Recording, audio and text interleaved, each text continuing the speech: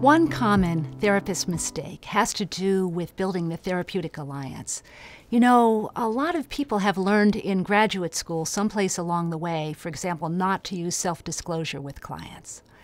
I find that one of the most important parts about CBT is being a nice human being in the room with the client and helping the client feel safe. And therefore, there are a variety of techniques that we might use, including self-disclosure, so that the client starts to trust us, so the client starts to think, okay, I can reveal whatever I need to reveal. We want to work on the therapeutic alliance to the degree that we need to, that the client can get to that point.